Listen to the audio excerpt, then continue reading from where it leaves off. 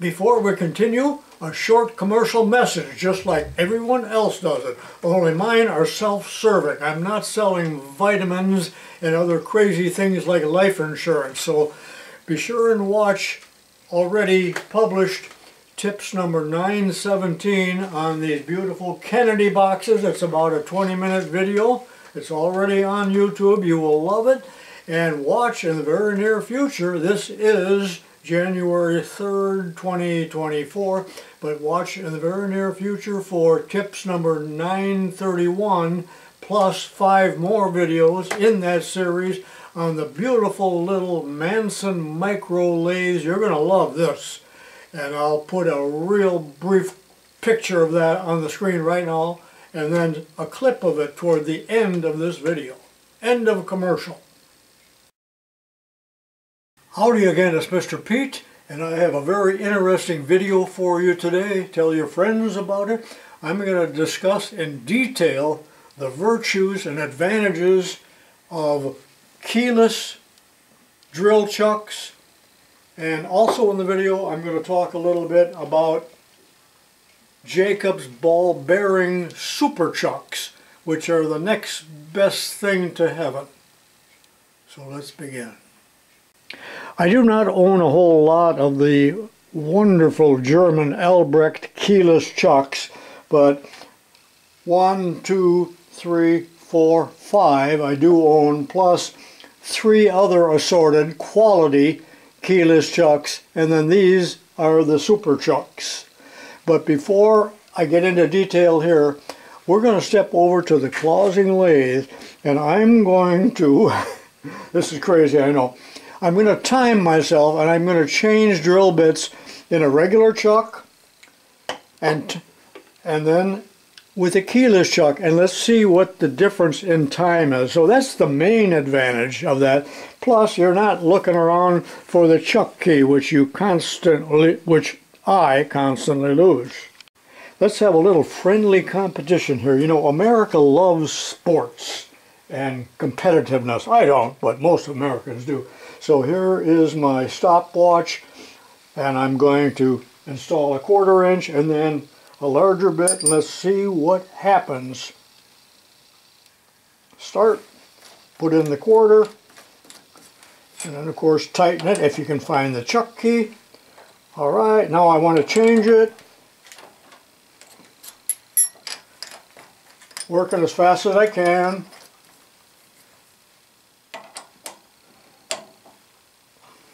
And stop. And that took, can you see, about 22 seconds. Alright, let me set it up with the ALBRECHT. And now for the ALBRECHT keyless. Start. And the 1/4 inch bit. Alright, do my drilling, take it out, and let's put in the 1/2.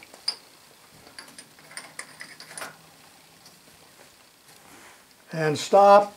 And it's 15, you can't see that, 15 seconds approximately.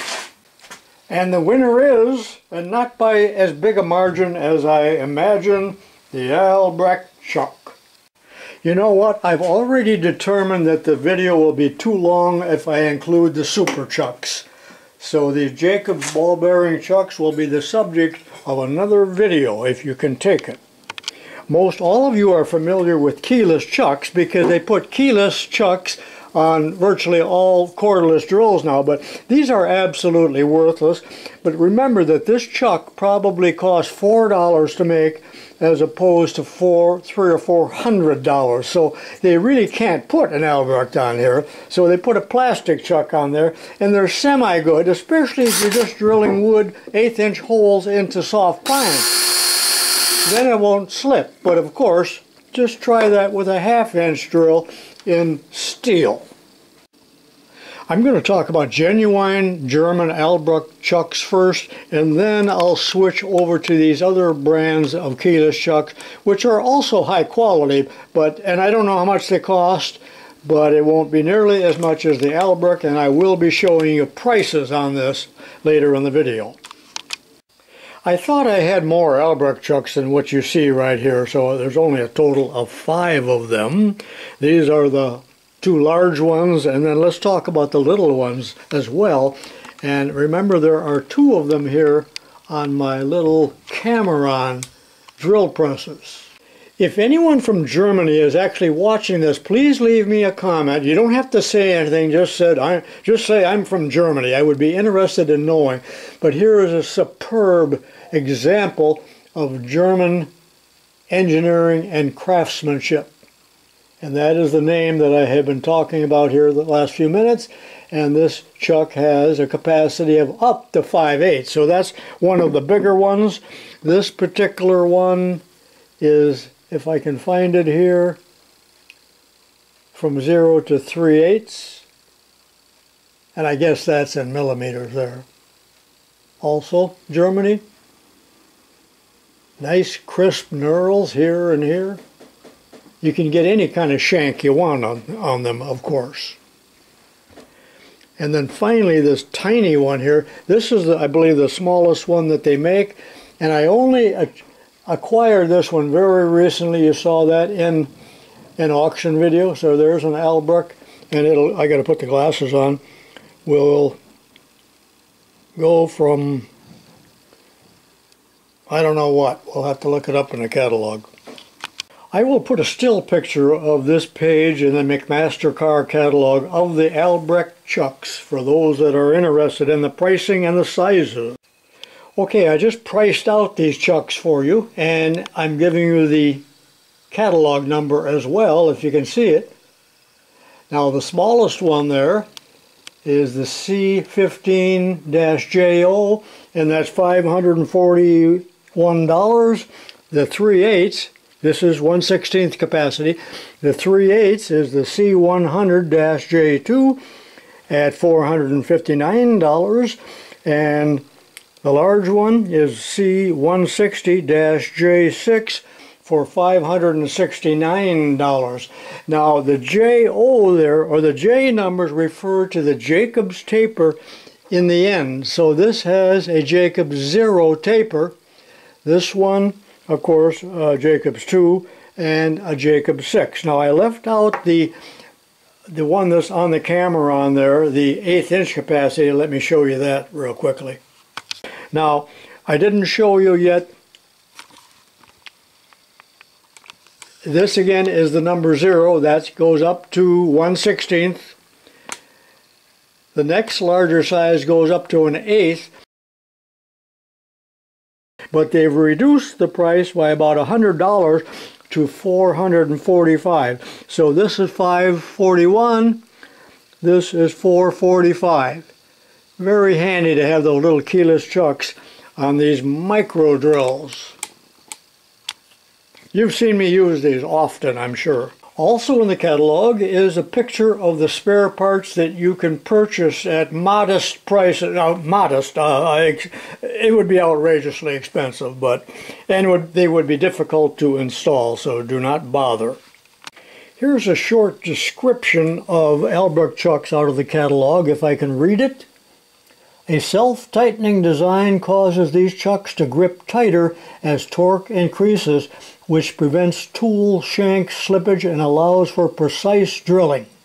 This is the one I like to use in the Bridgeport mill, so I've got a straight shank there, 1/2 inch, and when you tighten, you can hold one knurl and then twist against it. But however, when it's on the mill or any other machine that has a brake, I just like to step on the brake, you know, and then you can tighten this as tight as you can. And believe me, they won't come loose if they're in good condition. So they are an amazing drill chuck. Again, I'm mesmerized by the perfection of these tools. There are several things I do not like about these, and here's one example. These are 1/8 inch drills. So if I put this one in, watch how far it will go into the chuck. Matter of fact, way onto the flutes, whereas that isn't true at all with the Albrecht. And that can be a little annoying if you're worried about the distance. However, you can use stubby drill bits as well. Furthermore, the chucks themselves are much longer. For instance, This is the length. I don't know, I'm not going to measure it, I'm just comparing here.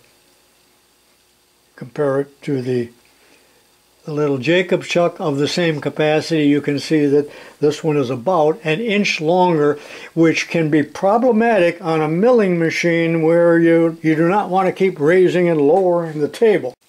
Let's take a look at the two Cameron drill presses for comparison. The one on the left has the 1/8 inch model of the Albrecht chuck. The one on the right has the 1/16 inch capacity, which I've already talked about.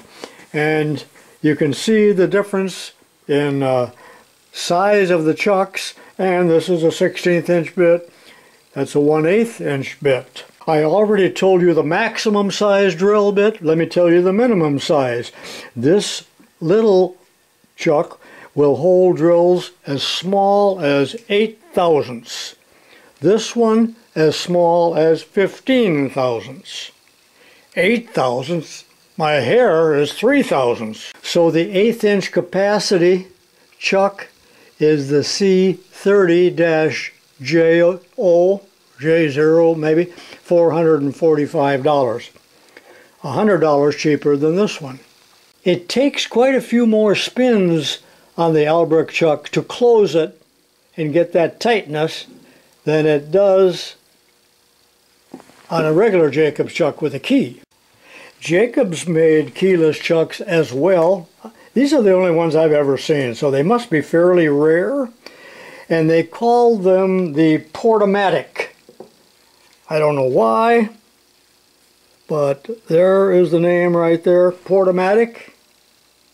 Can you see it? It even tells you what direction to use to open it, because you do not want to put a channel lock on these. And it's made in USA. I thought maybe they were imported. I haven't used these very often because I got so many chucks, and I just like the looks and feel of the genuine Albrecht so much better. These must be older chucks, because now I'm looking in a 1992 Jacobs catalog, and they have a whole page here on keyless chucks, and they look nothing like the ones that I'm showing you right here. So they must have made a design change, or possibly these are imports here. I'm not going to read this because I don't think anybody would be interested, because I'm only marginally interested in myself. And one last chuck to show you, and it looks very similar to the Jacobs, but this is a rohm. Now rohm at one time was, I believe, supreme or rigid or something like that. I do not know how old this one is, but it's also a 3/8 capacity, and it's made in West Germany.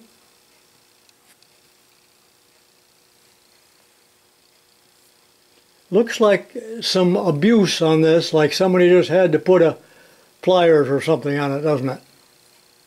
If they are over tightened, I tell you, you are going to have a heck of a time getting them loose. So if you do have that problem, wrap a piece of leather or copper or lead or something like that around the knurl, and use a very large Bubba-sized channel lock, and you will get it loose. But don't do that on the bare knurl.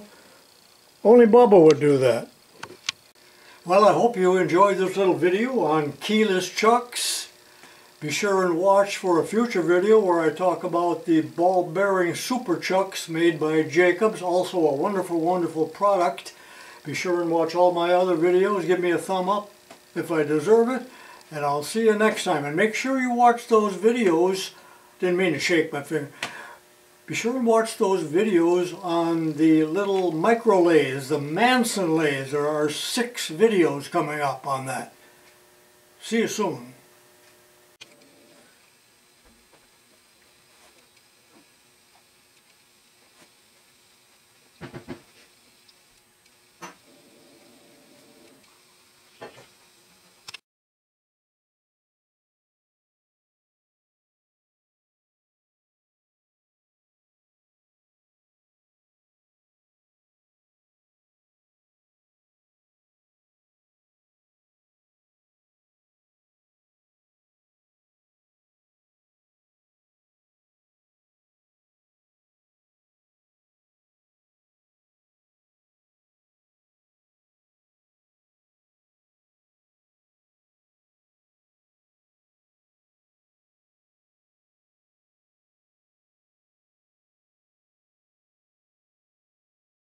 And also in the original mahogany box here, and you can still see the name Manson.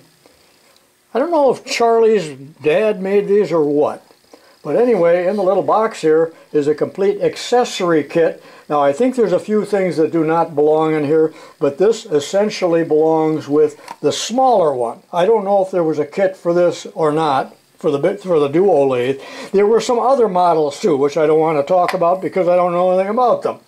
But in here, as you can see, there's a 4-jaw chuck, some face plates, collets, lathe dogs, and there will be a separate video going through this as well.